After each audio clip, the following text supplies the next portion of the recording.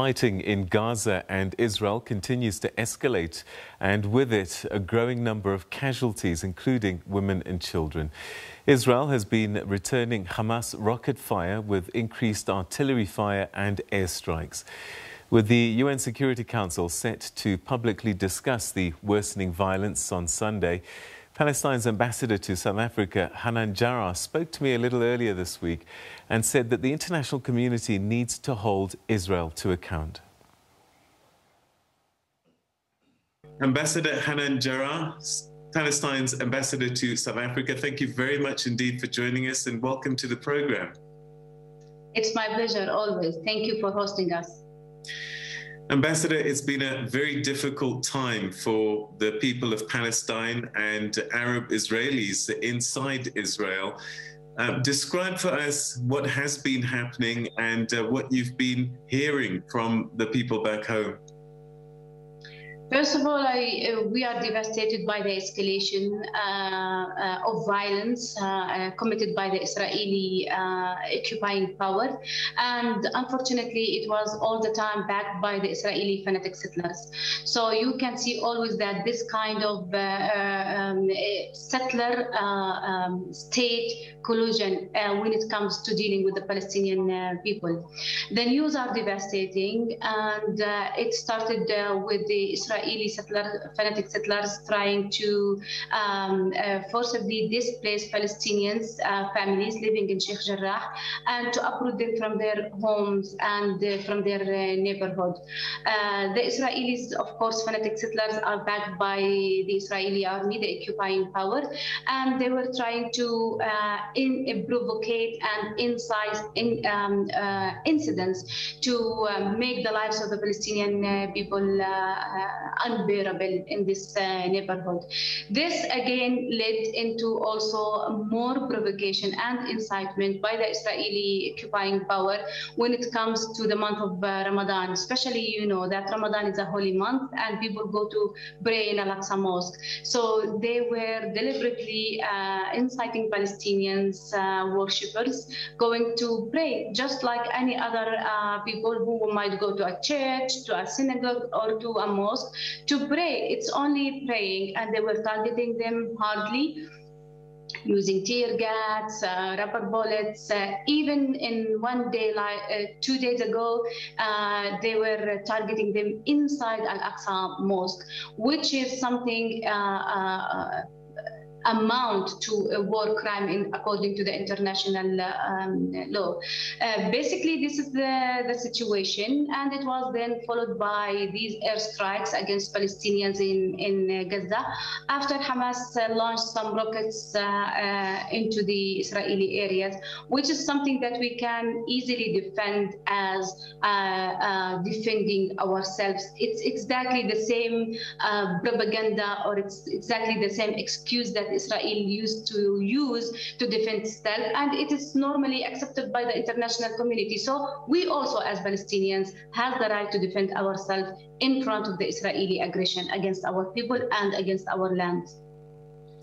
What do you understand about the timing of the attacks on Al-Aqsa Mosque and during, as you say, the holy month of Ramadan? Is there anything there? Well, it's not only this time. It's not only this Ramadan. It's a continuous process that always happens. It's not only against Muslims, it's against Palestinians in particular, against Muslims praying in Al-Aqsa, and against Christians celebrating and doing their prayers during the last Easter in the city of Jerusalem, when they were prevented from going to the Church of the Holy Sepulchre. So it's about provocating and suffocating Palestinians and preventing them by all means from living their normal life. The time, of course, the timing is crucial, because they want to deliberately say that we are sitting here to prevent you from doing anything that makes you feel that you are living normal. It's exactly as any apartheid apartheid regime in the world trying to do with the people who oppresses. You are not allowed to live normally. Always you have to feel that you are living in an abnormal situation. Very abnormal for sure. And these attacks at the Al-Aqsa Mosque are widely condemned around the world. The question perhaps might be, could there have been another response to Israeli aggression other than rockets? What do you expect from people living in the largest open air prison, blockade and sieged for 13 years, in which they witnessed 3 consecutive years by the occupying power?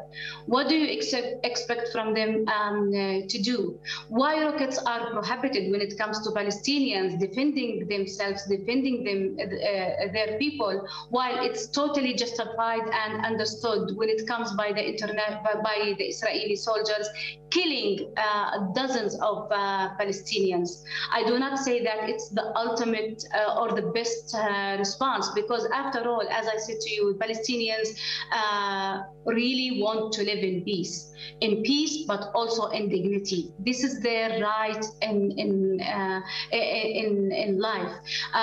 Palestinians still under this, until this moment, believe that they abandoned 70–80% from their homeland, from the mandatory Palestine, for the sake of having peace. That's why they, at the first place, engaged in the peace process. But look at the peace process now, after 27 years. What did we get? We get nothing. On the contrary, we are losing 30% of our 22% allocated for the Palestinian people for the sake of a settlement enterprise. So what do you expect from us to do?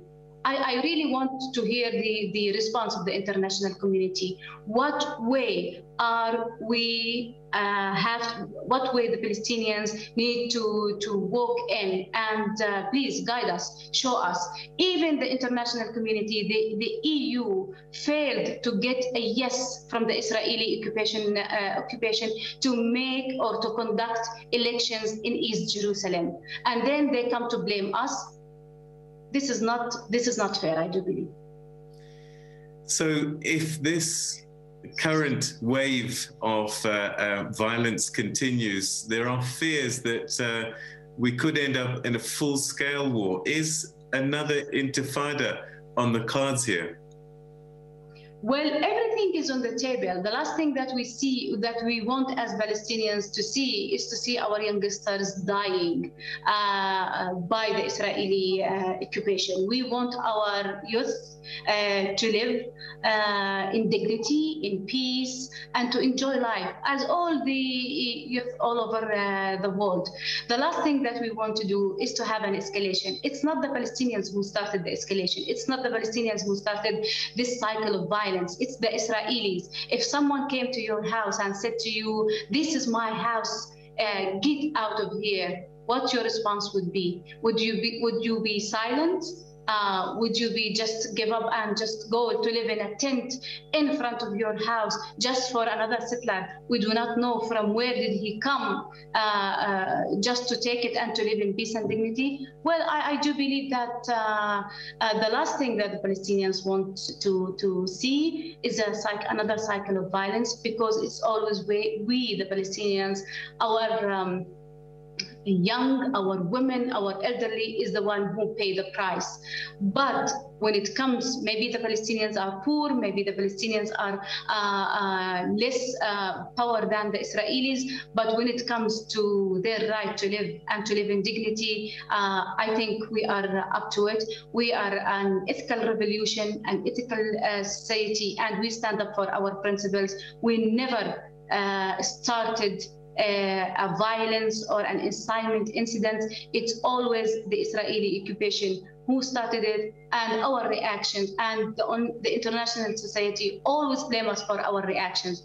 Please go to the action, go to the illness, go to the occupation, and then come and deal with the Palestinians.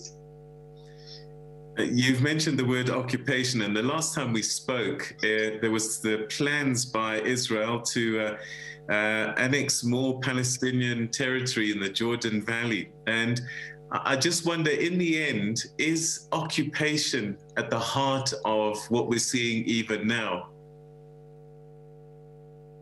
Of course. What do you think? I mean, maybe they stopped talking about annexation, but on the ground, as annexation is in process, unfortunately.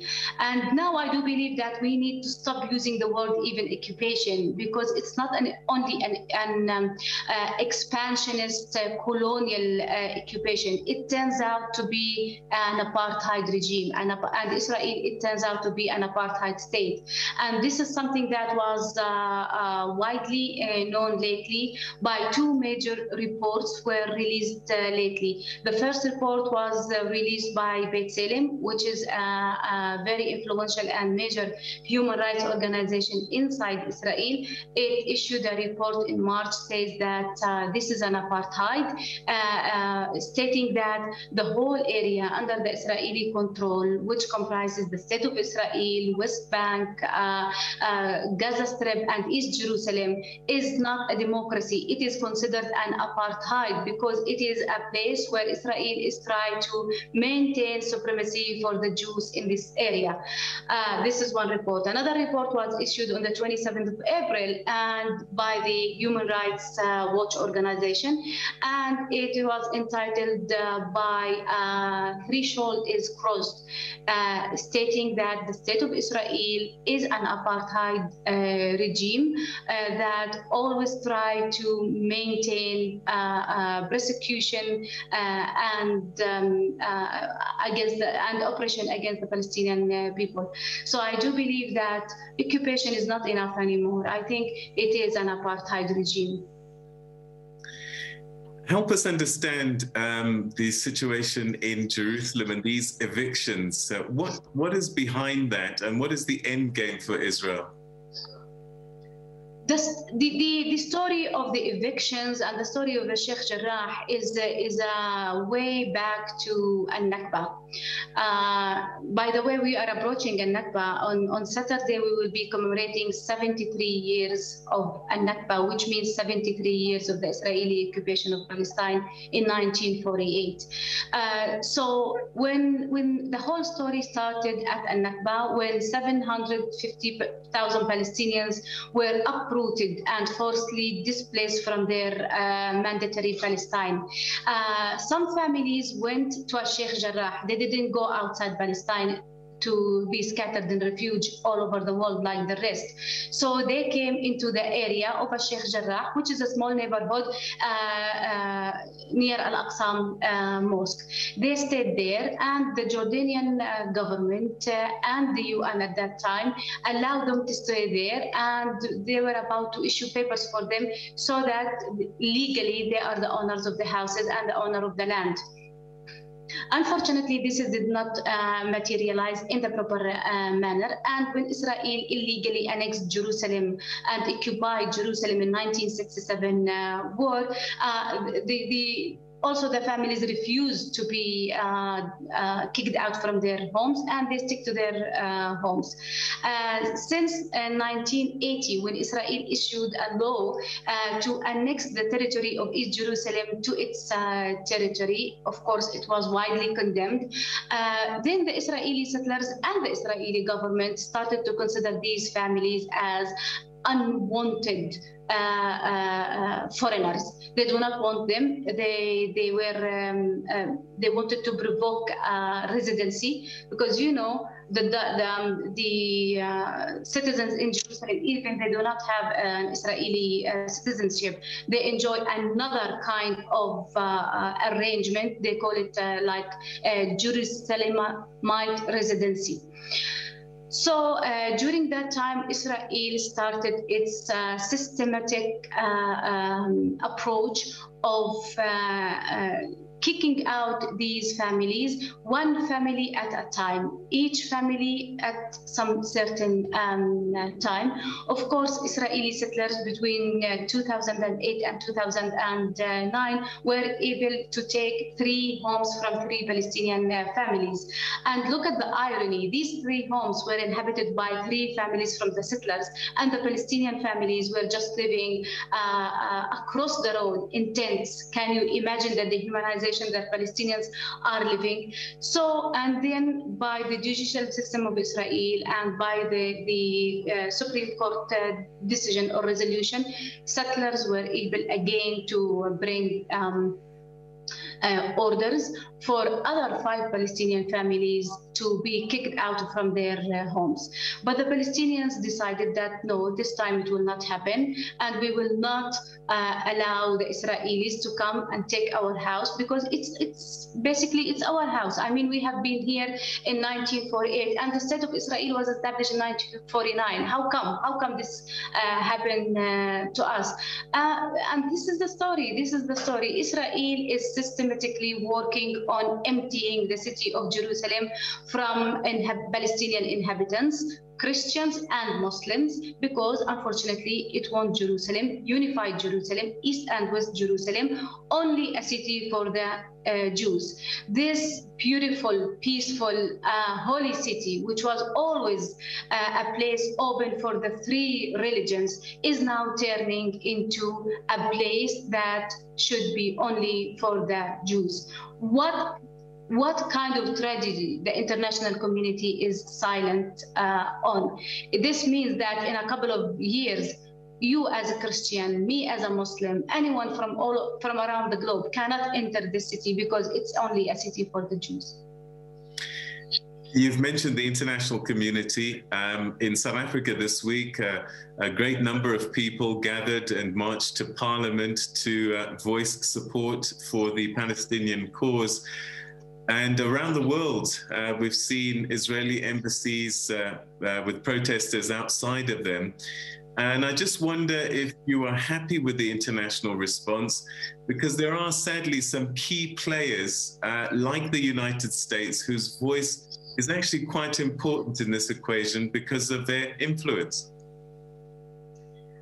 First of all, I would love to comment on the protests and the support and the solidarity that we as Palestinians receive here in South Africa. I can say that we are privileged and honored to receive such kind of unwavering support from the different levels of here in South Africa. It's the government, the political parties, the solidarity organizations, the grassroots organization, even from individuals. You cannot imagine. I receive calls every day from individual South Africans who really would love to support and to help Palestinians in any way. As for the international community, we do rely on the people. We do rely on the peace-loving nations who would support the Palestinians. As for the government, of course, we cannot say that the governments are up to the level of the events that are going now in Palestine, because it's the responsibility of the international community to bring Israel accountable for its deeds, to bring Israel accountable for violating international law, that they are all safeguarded. It is the international community responsibility to impose sanctions on Israel, to economic, diplomatic, political sanctions that would show the seriousness of the multilateral bodies that the international community abide to. One major issue in this in the ongoing events in Palestine is that the social media. I would love to salute everyone around the world, the celebrities, everyone who are sharing and making use in a good way of the social media platforms to give the voice for the people of Palestine, who just to not to use anything else but rather the social media forums, because they are giving the things, or they are transmitting the things just as they are, the reality, no waffles, no creams. And this is very much important in light of the bias that we see of the mainstream media. So for all the influencers, for all the celebrities, for all the social media activists, we salute you. And we do believe that it is time to make the needed transformation through these channels. There are some people who thought that Joe Biden might have a slightly different approach with dealing with Israel and Palestine. But I suppose America has a traditional position, and that's the one that they're taking, and that the current administration. Yes, we notice this, and we can see this, that it's, of course, it's way better than the Trump administration. But when it comes to the American policy, it's a systematic, consistent, and it's a strategic position towards Israel. This is something that we cannot, maybe we cannot change in the right moment, but also we count on the awareness of the American population. We count on the senators, we count on the activists, we count on the people who really can raise awareness and who can do the change maybe on a different level rather than the government. We saw a number of Arab countries establish diplomatic relations with Israel in the past year or so. And I've been speaking to analysts who say that part of the challenge for the Palestinian people now is that yours is becoming a struggle that's being forgotten, and that it's not really on a lot of people's agendas. And as a result, your cause may be being forgotten, and also that you may be feeling a little isolated. Is that the case? On the contrary, the Palestinian people are gaining a huge support. We don't have the support of the governments who really established diplomatic relations with Israel. How many governments? There are 4, 5, 6, 7. It's okay. We have 22 Arab countries, and we have other countries who support the cause of Palestine. And regardless of these 6 countries, you are talking only about the governments. As for the people are still up to this moment, and we are sure of it, consider Palestine as their main and major issue. And the Arabs and the Muslims also do believe that, and freedom fighters all over the world believe that there will be no freedom for themselves if Palestine was not free, exactly as the Madiba said. We count on this, and we do believe that our cause is a just cause, and we are standing for our principles. We are doing no shifts, rather to the left or to the right. And this is the source of the Palestinians, and this is the power of the Palestinians. And I do want to mention a major factor here, is that in what's going on now in Palestine is very much useful for the Palestinian cause, because it brings together all the Palestinian dynamics, one hand, one shoulder, facing an apartheid regime. We saw the Palestinians inside Israel, which by the way enjoyed Israeli citizenship, stands together with their Palestinian brothers and sisters in West Bank, in Gaza Strip, and in East Jerusalem. This is very much important that all these things brings us together. We have a diaspora that counts 7 million people. You can imagine that when Israel uprooted Palestinians in 1948, we were like 700,000 individuals. Now we are 7 million individuals with no right to return. All these individuals are having Palestine in their hearts, in their minds, in their conscious and in their subconscious.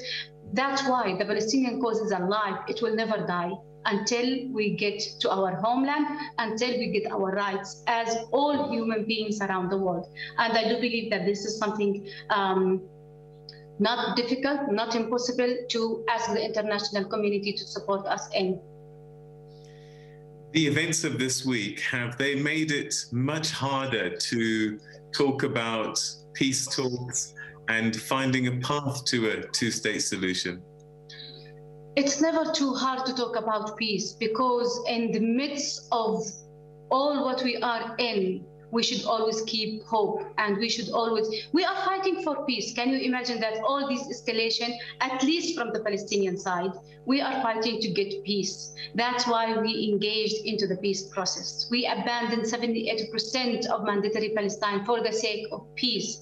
So it's never, on the contrary, for the people who understand the reality, every challenge is a chance in return. So we do believe that it's a challenge for Palestinians. We are the ones who are paying the bill of the Israeli escalation.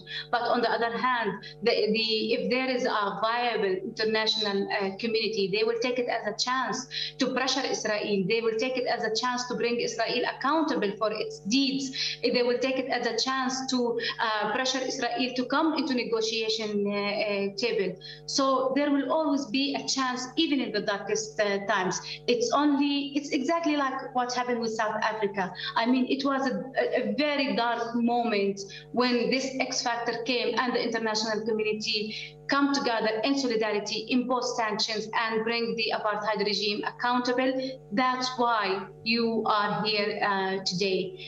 We are waiting for this moment, and maybe these events might bring this moment into the table. Let's hope, let's pray. Hanan Jarrar, the Palestinian ambassador to South Africa, speaking to me a little bit earlier in the week about the situation that's since escalated quite significantly. Casualties well over 100 now.